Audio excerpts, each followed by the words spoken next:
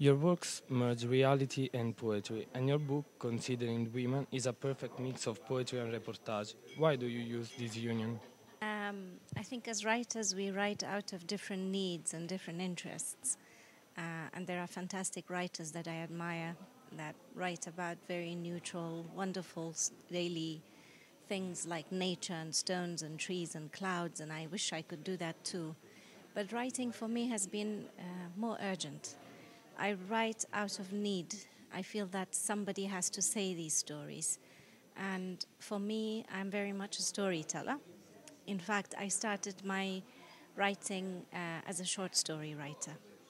And there's an urgency to telling these stories, to giving certain people a voice. Now, I'm very aware of the ethical dilemmas that come with this because as a person who gives voice, you're also making a name for yourself and making success in your life. And sometimes you feel ethically uneasy. On the other hand, if you don't tell these stories, they probably won't be told. So it's a delicate balance to get it right. I think what matters to me is, as a writer, is to tell the truth. And the truth is not the basic factual details, but the truth about human existence, about the horrible things that sometimes we do each other, and the power and resources that we draw on to recover. Are there women considering self-telling as a therapy, or they are all tired that someone picks their wounds? Yes, the women I interviewed for my research, the genocide survivors, some of them choose not to talk anymore because, as you said, they're fed up with their wounds being picked, with people visiting them once again and asking them about that, and reducing their whole life story to that. I think that's something that's ethically very wrong, to reduce human beings to victimhood, to the victim story, because they are much more than that. There was a period before that, there's been a period after. It was difficult for some people to talk because they felt that talking doesn't improve anything. It doesn't improve their situation. All it does is to renew the pain, and they're left alone to deal with the consequences of that. Because there's no therapy, therapy is very new in Kurdistan, and so on. But some of them also tell their story because they want to counter that main discourse that portrays them in a certain way. Everyday life turning against characters is a common theme in your poems. The body turns against men and women after gas attacks. The strings from one of your poems you used to use for swinging became the strings which strangle Kurdish yachts. How do you relate now with the objects you have seen transforming? What I wanted to convey is that once there is violent conflict somewhere, nothing is neutral anymore. I have other poems, my first teenage love story, which is about two young people sort of looking at each other on the roof. We have these flat roofs and you sleep on the roof in the summer.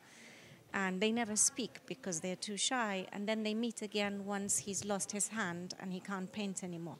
So all of our love stories, our childhood stories, our stones, our neutral places like bread. A woman I met once said, I cannot have warm bread because until my son died, he asked for bread.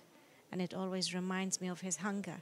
So all the small things that would be normal, ordinary, unnoticed things in the world become contaminated with tragedy.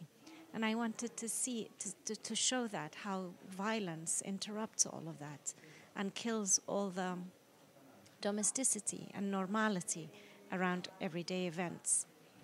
Father was a poet, and you started writing poems very young. Can we talk about a Kurdish cultural spring? It's like Kurdish people taking back the beauty they were deprived of, the burning trees and the denied songs that appear in your books. There are many discourses clashing with each other. So you have the conservative Islamic imams clashing with the feminists all the time. You have the nationalists who want independence from Iraq from those who believe in equality and pluralism and diversity. You have those who want an Islamic constitution and those who want a secular constitution. So there are many discourses are being had and many clashes, but it's also why I believed it was the right time for me to go back. In one of your poems, you say you will inherit your mother's pots and kitchen, but you won't inherit her garden. According to you, is poetry an inheritance? Is there anything you won't leave to your daughter? Yeah, it's interesting. I guess when I wrote that poem, I will never inherit my mother's trees. Trees are about roots, about land, about connection to the land. And at the time, I felt that I was never going to go home. It turns out that I was wrong. I wish I could leave her a lot of laughter. I work very hard, so I don't want her to work so hard. Which is the book you would read again and why? I think I would like to read Marquez's books once more. I read them years and years ago, Gabriel Garcia Marquez, and I love them, yes. I am now not remembering some of them, and I feel bad about that. I would love to read William Faulkner's The Sound and the Fury once again. I love that book.